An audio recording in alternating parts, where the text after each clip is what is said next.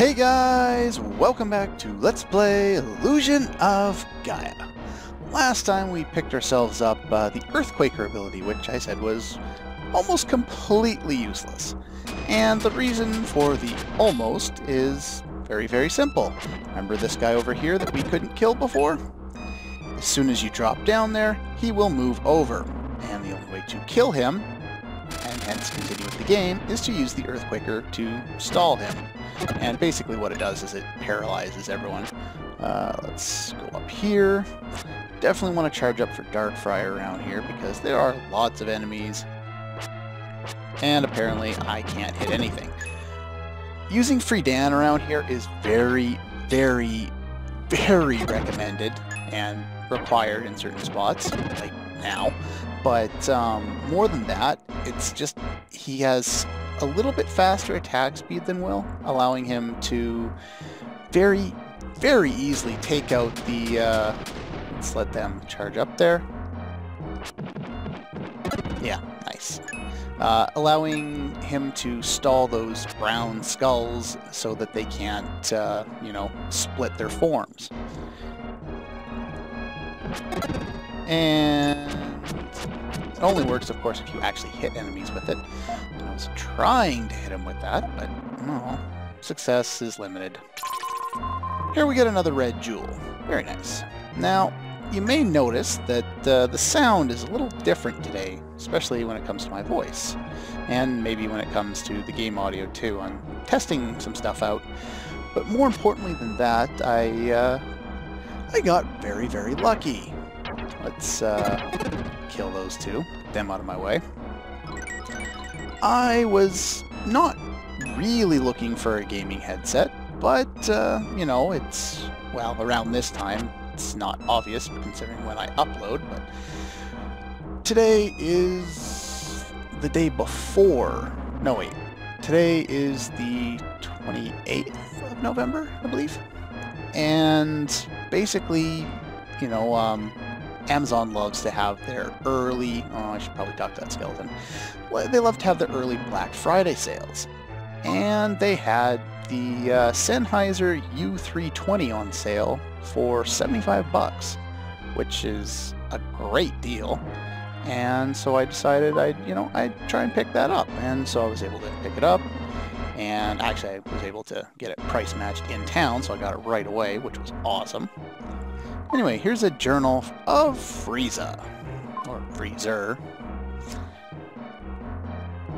Okay. A bright room blocks the way. Huh, wonder if that'll be important. Yeah, it will. In order to get past, we need black crystal glasses. Not sure if that would work.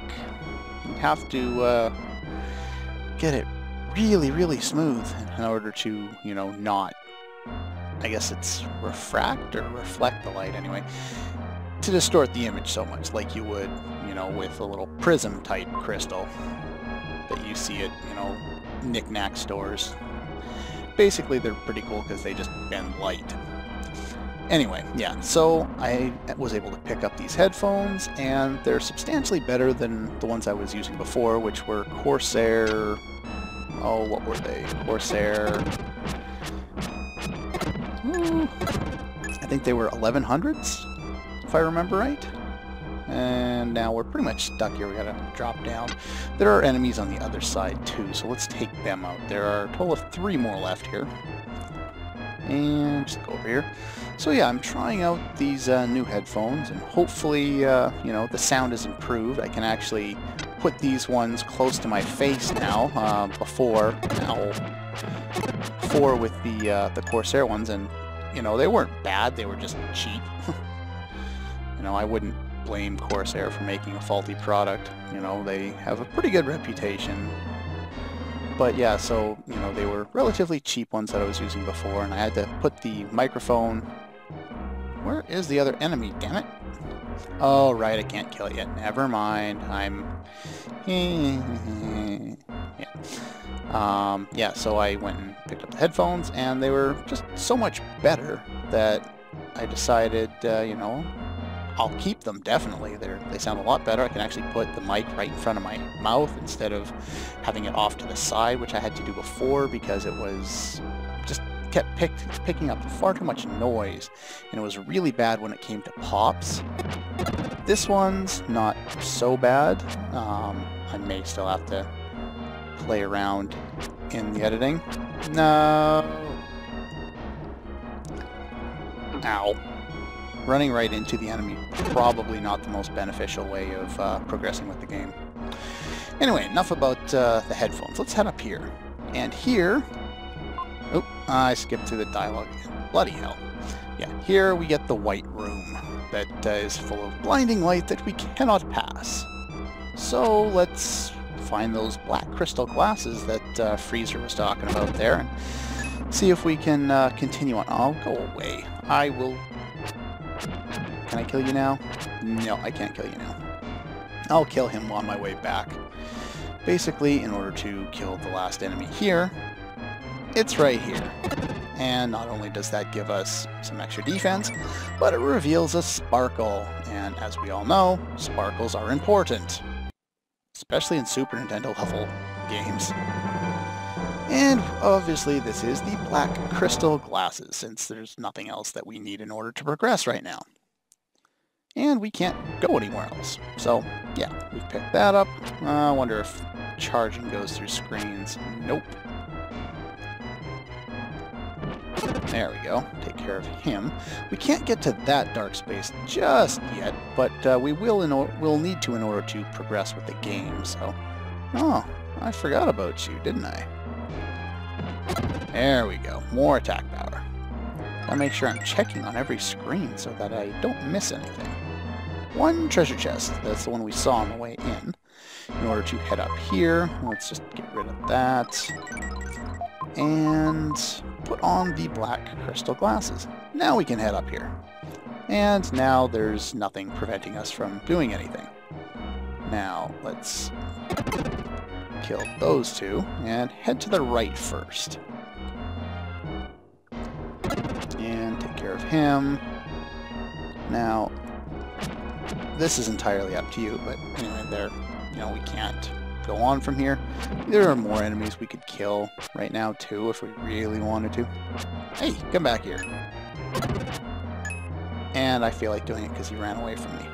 No, do not run down there. That will not be beneficial. Over on the left, there's not really anything else we can do. Again, we need will in order to progress. Do not fall down those holes. Those will not get you anywhere you need to go. Obviously, since we were seeing the dark space on the right side of the screen, we need to do this. Be careful here, because sometimes he wants to fall down and not go into the dark space, so tippy-toe in. And we get will. Eventually. Very, very slow transitions. Ah, well. Anyway, there's some heal. Sits quietly in the jungle. Okay. Oh! Apparently motivation happens after the fact in this game. Oh man, this game is funny.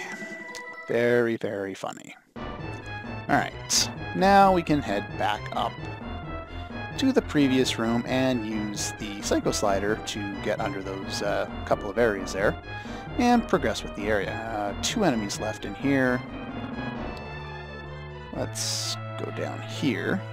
Now, unfortunately, we're back to will. Ah, managed to kill one. Nice. Now, let's go kill that last enemy over here. Don't. No. These guys are still giving me grief. 3 episodes in this area, and they've been giving me grief the entire time. Well, they gave me my HP back.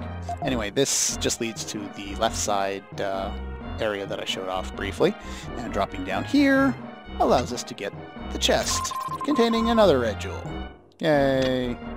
Let's get rid of that. Don't have a lot of room in my inventory right now. And again, just head back up. Normally, backtracking off screen, but it's not that long. I'm not too worried about it. Oh, I gotta put the glasses back on. yeah, if you select them, cut out a lot of light. And eventually, they will work for you, even if you don't go into the room with them already on. And we can go up here. And I don't like this area. Again, using the Psycho Dash ability here is very beneficial, so we're just going to wait here for him to come back. There we go. Take out 2 in one shot. 2 for 1. And here you can take him out before he even gets down there. Take out him. Now, there are a lot of annoying enemies around here in annoying spots. No. Especially, what are those guys called? I don't know the names of any enemies in this game, but these guys are specifically annoying, so I'd like to know their names so I can make fun of them. Alright, just continue going this way, and again, more charge-ups. Which is kind of unfortunate, you know. If the charge-up wasn't quite so long, it wouldn't be so bad, but it really is. It does take quite a bit of time in order for that charge-up to actually happen. Now our damage is a little bit higher, so it's not so bad to words and stuff, to take out those brown skulls by just beating them over the head with the flute. Still, all the way into this game, and our main weapon is still a flute. How? Here we get another red jewel. And again, let's put those black glasses back on. And head up the, well, it's not the final set of stairs, but it's pretty much the final set of stairs, by falling down here. Actually, I think, is there 2 more sets of stairs or 1 more set? I can't remember. Alright. 5 more enemies to go. And he'll come back and respawns. Ow! Bastard.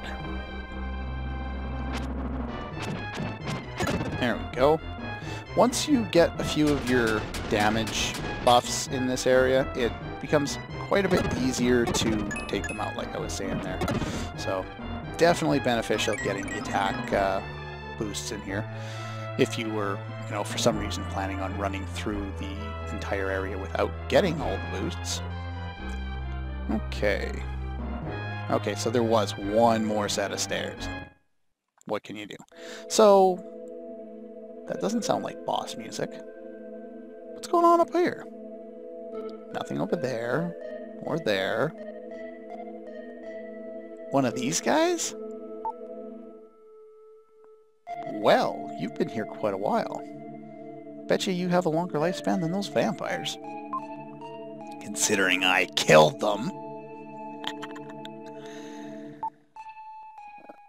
I am dreaming.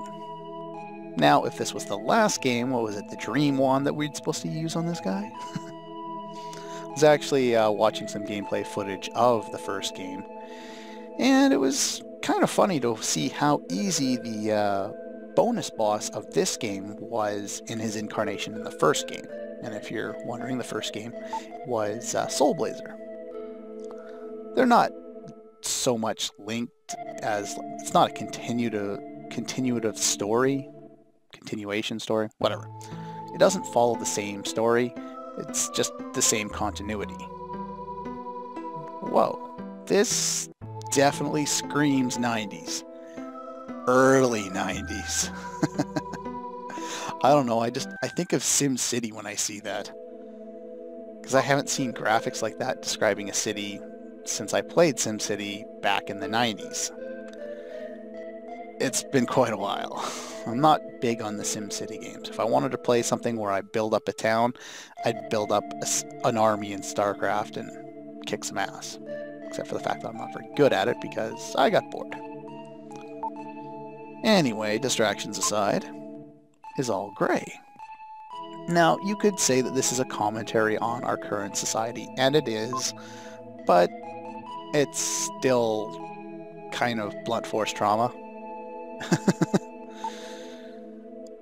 You will usher in that world. Huh? Yeah, this does actually come to play in the plot later on, but it just, I don't know, it seems really out of place considering what we've been doing up until now.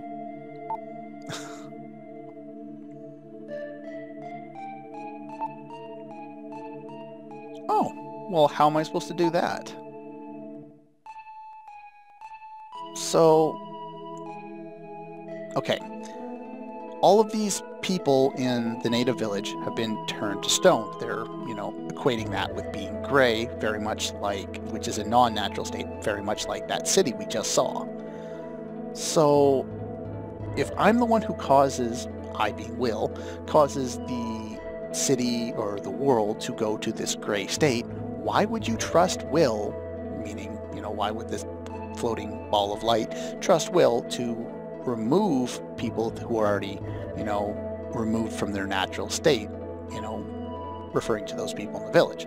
Now, I, you know, did not speak words in a very flowing manner there, but I hope you can get my kind of understanding and what seems like it's a contradiction. Either way, apparently, okay, nothing happened. Then you found the Gorgon flower. And we get the standard fanfare music.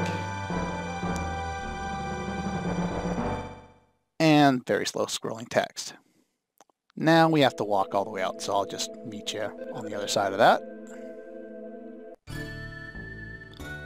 And here we are, back to the natives' village.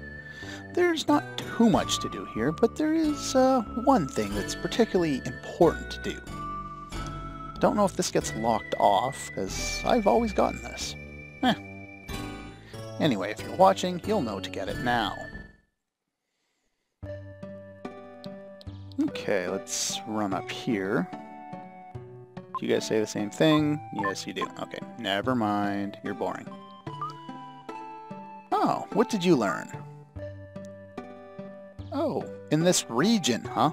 I wouldn't refer to, you know, a language as something that's region-specific, which is pretty much apparent by the English language in general. Canada, United States, a bunch of different places in Europe, including England and other parts of the UK, Australia, New Zealand, even parts of South Africa. Yeah, there's crazy cackling laughter coming from upstairs. I'm scared. Very scared. And I probably shouldn't be making bad jokes when Eric is talking about something that's so sad. And there's that laughter again. Hopefully the new mic will not pick it up. Anyway, here are the Gorgon flowers, or the Gorgon flower, because they were lazy and forgot the S. Put one petal into the mouth. Oh. There we go. Now, we're going to get a little sequence. And apparently sign language is the same everywhere. Apparently, whenever this takes place, they already knew ASL, and it was universal across all cultures.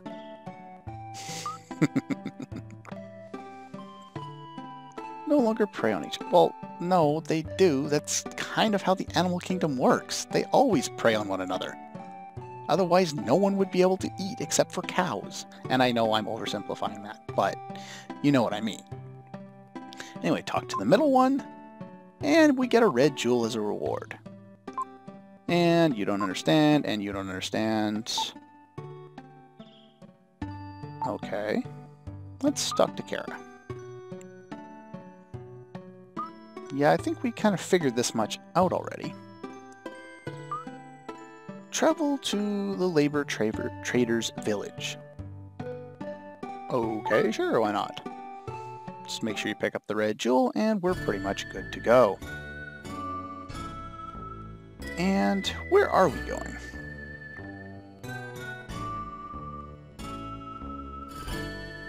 We're going to Dao? The desert village of Dao.